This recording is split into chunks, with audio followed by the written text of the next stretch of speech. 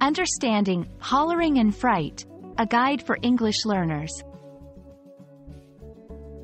Hello, everyone. Today, we're diving into a fascinating phrase that you might come across in stories, movies, or even in everyday conversations: hollering and fright.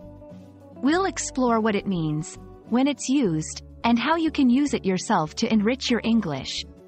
Whether you're a beginner or looking to polish your language skills, understanding such expressions can add depth to your communication. Let's get started. First, let's break down the phrase into two parts: hollering and in fright. Hollering refers to a loud cry or shout. It's a way of expressing strong emotion or getting someone's attention. But it's not just any shout. Hollering carries a sense of urgency or intensity. In fright indicates the reason behind the holler: fear. Fright is a sudden, intense feeling of fear. So, when someone is in fright, they are experiencing a moment of scare or alarm. Putting them together, hollering and fright describes a situation where someone shouts or screams loudly because they are scared.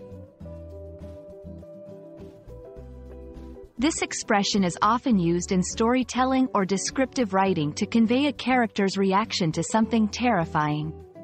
It's a vivid way to show, not just tell, how a character feels.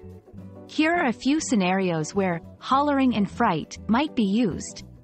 In horror or thriller stories, where characters encounter something unexpected or supernatural.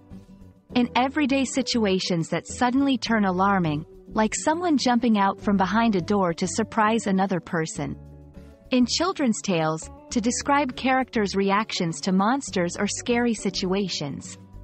Understanding the context can help you grasp why and how the expression is being used.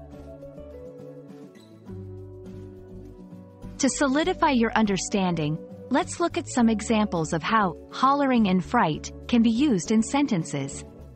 When the lights went out, she started hollering in fright, convinced there was something lurking in the darkness. The sudden appearance of the spider had him hollering in fright, jumping back to avoid it. In the movie, the protagonist was hollering in fright as the villain chased her through the abandoned building.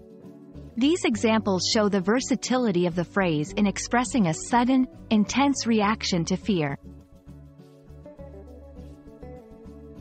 Congratulations! You've just expanded your English vocabulary by understanding the phrase, hollering in fright.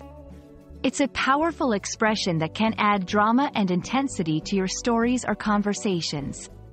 Remember, learning a language is not just about memorizing words but also about capturing the emotions and context they convey.